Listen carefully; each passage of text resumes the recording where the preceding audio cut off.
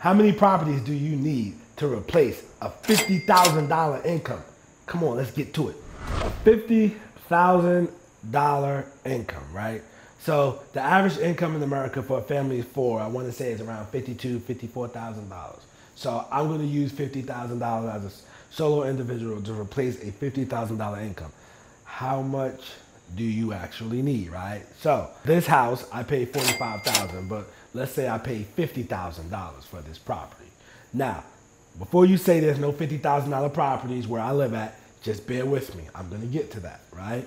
So how many of these do you need, right? $50,000, right? So let's say these $50,000 rent for $800, okay? $800 a month, you get an income, right? So let's say you have 10 of these, right?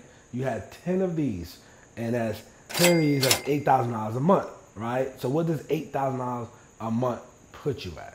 So that would put you about $96,000 a year. So does that solve your problem? No. The reason being, right? Remember, you have property tax, we have insurance, we have maintenance, okay? So typically with rental properties, you're running on 50%. So let's say on this property, my mortgage is around $450, right? $450, and I'm renting it for $800, okay?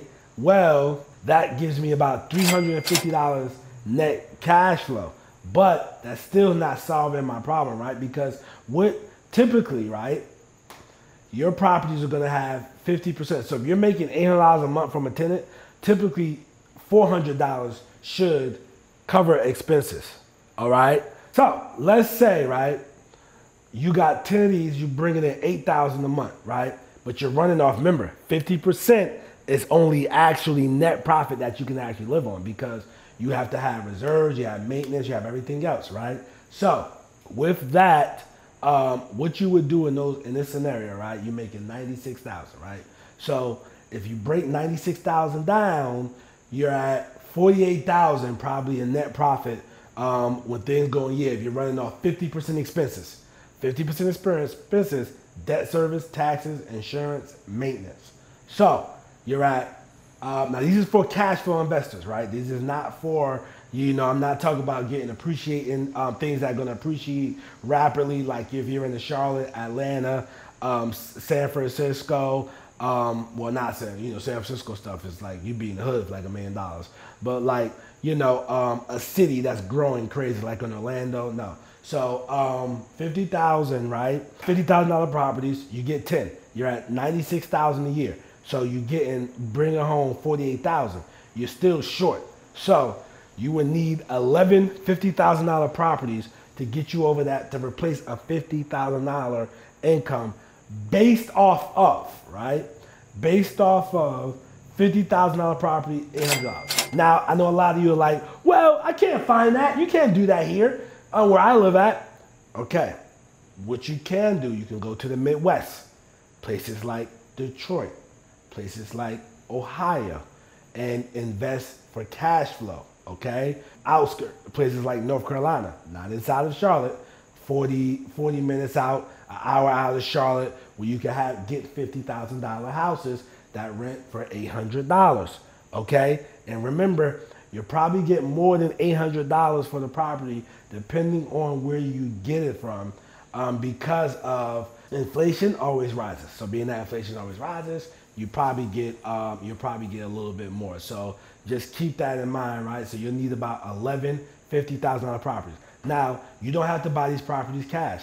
You can get loans on these properties and maybe put 10% down, right?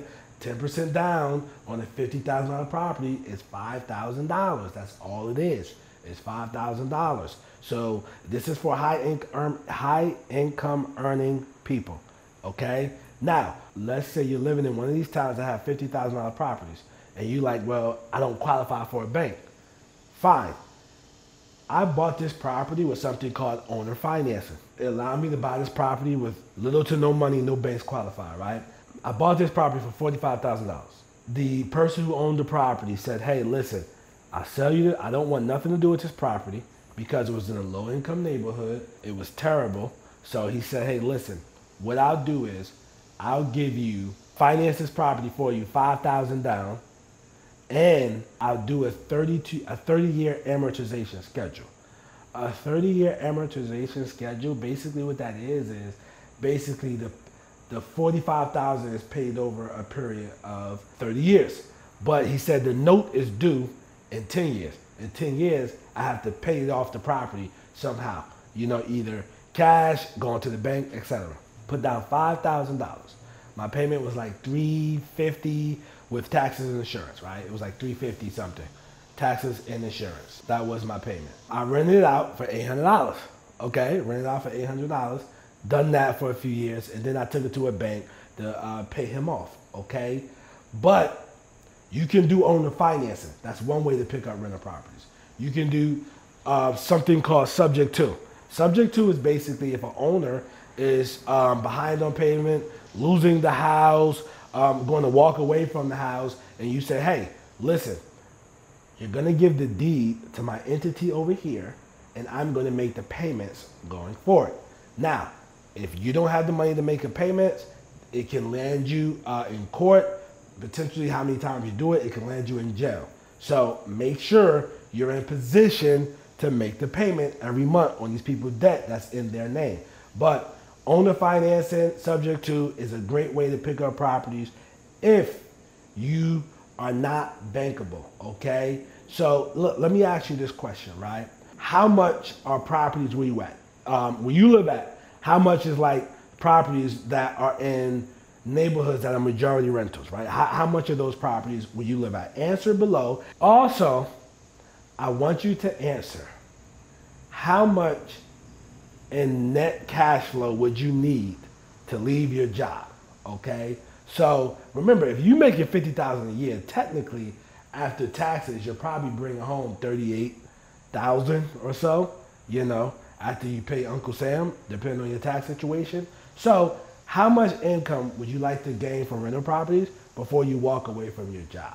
Like, what is your number? Comment below, okay? Watch the video next to me. This way, if you use this particular method that this guy is doing, it will help you expedite leaving your job. It's the room rental method, which is a great way.